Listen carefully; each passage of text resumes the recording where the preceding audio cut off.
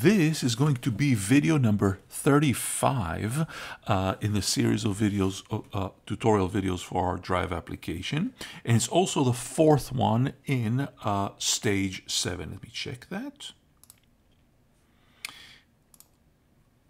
One little check. We are in stage 7 and so far record 32, 33, 34. So this is going to be 35 and it's going to be part 4. Let's see where we are. We are pretty much done. We just need a good way of testing because we already have a script that tests if we're hitting this invisible start trigger. We already saw that it's working by triggering the sound and enabling the finish trigger. But in order to test the finish trigger, we have to complete a lap. I don't want to drive backwards because that's not really the way to test it. What I need is a little shortcut that I can go around and complete a lap pretty much without falling into the water. So this is what this is about. I call it the developer's cheat. So this is number 18. Let's create, let's mark this as done. It says something like this. Let's create a developer's cheat. So we don't really have to complete a lap to see if the count is showing and so on. Here's what we're going to do. We're going to create a cube as a child of whole track and give it the following transform. Let me zoom in. I'm going to call it developer's cheat. It's a child of whole track. It's a cube. So whole track, right click, 3D object, cube, name. Developer cheat, and let's see what parameters we're going to give it. It's a cube, so it's going to be 27 meters, not 70, but 27 something. It doesn't have to be exact, and it's 100 meters in the air, just like the rest of the track parts, and 46 meters in front of me. 46.3. You'll see in a few seconds what I'm talking about. Let me actually, yep, we're looking at it like this.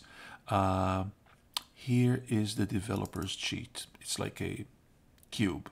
But since we're going to make it very big, it's going to be 66 meters across. Zooming out, you see how it's basically like the width of the whole track. It's going to be only 0.4 thick because it's just like just like the other track parts. So it doesn't have to be thick, it just needs to be big. And its its length is going to be 130 meters. And what I actually created here is like a floor that I can drive on without falling into the water. The only thing I'm probably going to do is either give it a different material or simply turn off its mesh render so it's like an invisible floor. So like in step 19, it says turn off its mesh render so it becomes an invisible floor. So we can fake completing a lap. And then we're going to test it with the developer cheat at least 2 ways. Completing a lap successfully with cheat and falling into the water outside the developer's cheat. So we can see if it starts a new lap with a new count and without a new count. So let's test it. I am going to go to maximize on play and play. Now that I got the developer's cheat, I can pass through the gate,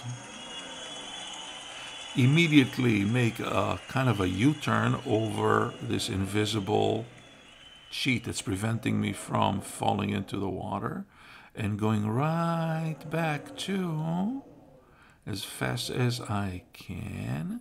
Now I'm going to deliberately wait a little bit, so I'm making a record that's easy to beat. It's not going to be that fast.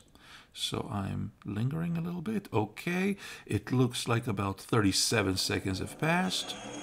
And look at what just happened. Laps completed 1, and my best lap is 37. Now let me quickly try to beat that. I'm trying to beat 37 seconds. Yes. And now I completed 2 laps and my best lap is 22 seconds. So that works. The only thing that remains to test is to fall into the water, because my invisible floor ends in a few. Just to see if it resets everything, and good, it reset the current lap, but it still remembers that I completed 2 laps, the best of which was 22. So this is really a good way of testing. Once that is done, I can go back to the guide, which says that once you've tested it that way in, if that works, we're number 23, disable the developer's cheat and build again. And after build, build again, let's be more specific, to Oculus. Of course, we're going to make sure that it's the right scene. Make sure it is the Drive 7 scene, which I think already took care of, but let's check. I'm going to make sure that under File, Build Settings, that the scene I'm about to build to, yep, Drive 7. So, of course, since the developer cheat worked, I can disable it. I'm not going to delete it. I'm just going to disable it, ready to be tested later on. The only other thing that it says in the requirements, which is more of an advice before we're done, because this is really the last tutorial,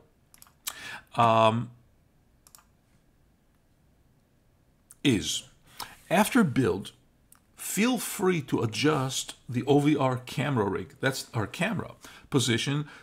That I think you can do that only after you actually build to the Oculus, and then you will feel if the camera is too close to the vehicle, too far, too much above, too much below, and so on. And then you can raise or lower or change its transform relative to the vehicle. Also, so first of all, let's deal with that.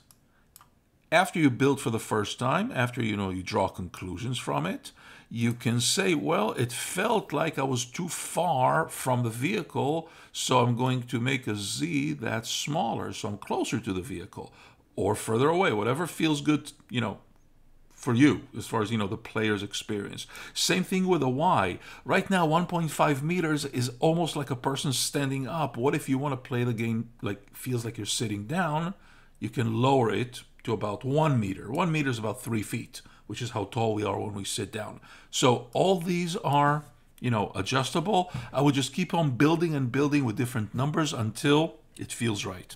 Last but not least, let me actually lower it again, because I think I kind of like that. Driving kind of like, feels like sitting down.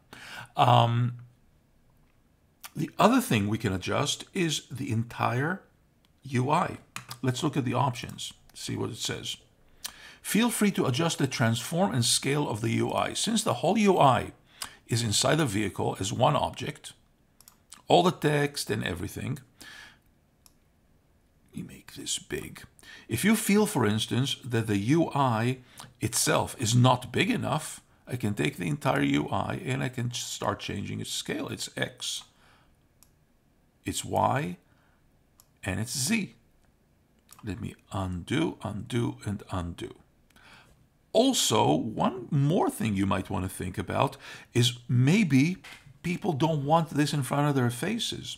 So I can move the X, I can move the UI off to the side and then turn it on the Y-axis like this, about negative, I don't know, like 60 or 70 degrees, and then push it even further off to the side. That way, the UI drives next to the car and it's not obstructing your view. So when we drive, it moves along with the car because, of course, it's part of the vehicle, but it's not on the vehicle. Totally up to you. You can place it anywhere you want because the UI is, that was the whole point of making it one object. Just waiting for it to wake up so it can actually drive. But you get the point. Once this, once you get everything to work, I would play around with the camera position and the UI position. Here we go. Let's see if we can drive a little bit. See, now the UI is driving with me. I don't know if you like that, but I'm just opening options.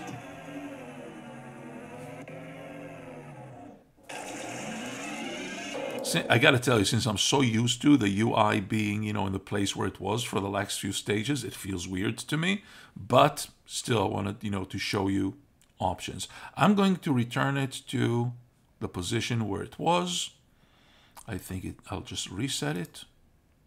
One more thing you could do, by the way, is on the x-axis, if you rotate it, you're tilting it more towards you, like looking down at it. Another option to do. But all of that can be done only once you actually build to the Oculus and kind of, feel the experience. So this has been the last tutorial in our drive. This is also the last tutorial in the series of 4 courses for spatial computing, also called immersive technologies. I hope to see you in future tutorials. But this series is over.